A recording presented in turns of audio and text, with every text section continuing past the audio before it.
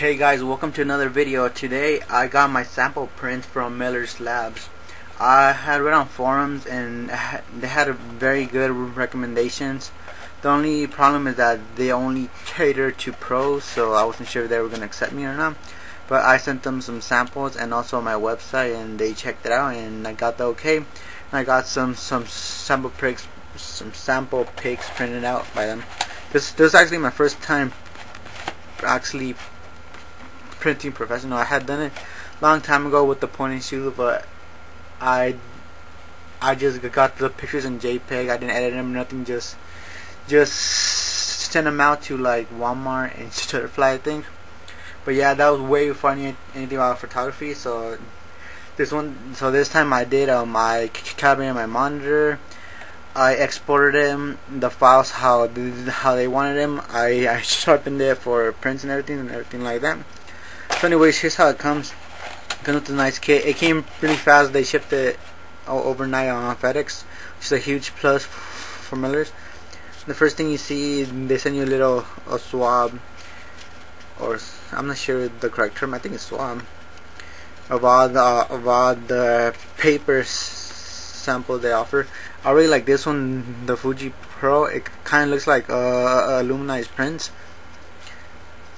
If you've ever seen those prints, those metal prints, that's probably the one I'm going to be using for my landscapes, because I've gotten a lot of requests for my landscapes.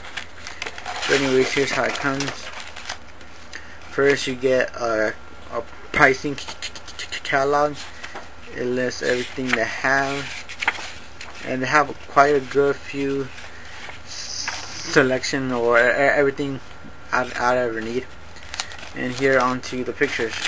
Now the first time when you send them pictures, they're gonna ask you for 4 samples, and first they'll print it out exactly how you sent the picture, and this actually almost, I think, like dead on what it looks like on the monitor, so I was really happy about that. And then they have one version where they color adjust it. On this one, I don't really see any difference in the color. All I could tell is they changed the white balance, but actually I prefer my version better. So let's move on to another one. Now this is a picture of the beach, of some waves. This is how I sent it in. What I did on this picture, I kind of washed out the blacks to give it a vintage feel. This is exactly how it looked like on my monitor, so I'm really happy about that.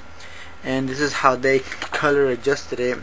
I really didn't like this one. It has like a slightly different hue. I'm not sure if you can tell in the video, just slightly. I like my version better. Then here's one with the person. Now this actually wasn't a very good picture to start off with, because I use like my worst lens. I don't even have it anymore.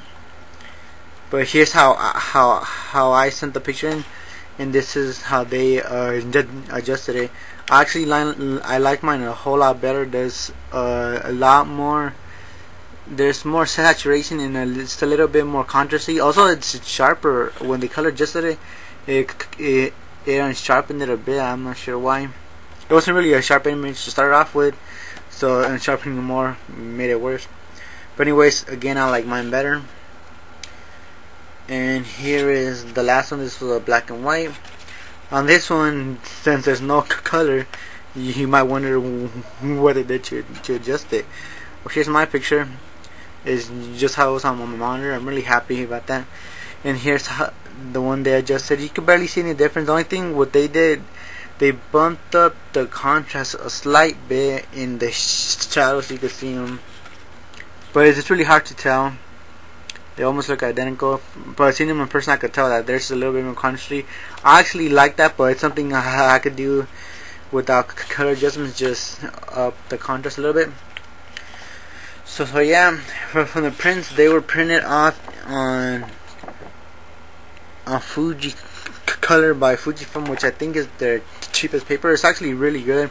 These are the glossy prints, and I really like them. The thing I really liked was that my version, the as is ones I sent, were better than the color adjustments, which is cool because they charge you a bit extra to adjust your colors, so that means if you could do a good job, you'll save quite a few. I think it's like 20 to 30% per picture, so that's pretty cool. So I just have to try out 2 more labs. I want to try out Adorama and then some other one, I forgot what it's called.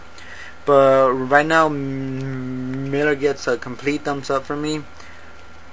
I'm really happy with the samples they sent me. I want to order some in some different papers they offer, such as the Fuji Pro. It looks really beautiful. I also want to order some of their matte prints because they look really nice. But yeah, if you're a pro or you're making the steps from amateur to pro, I really recommend them. If you're not a pro, if you're an amateur, they actually have a different company. I forgot what it's called, but I'll have the link down below to their other company. So any questions or comments, please leave them down below. Thanks.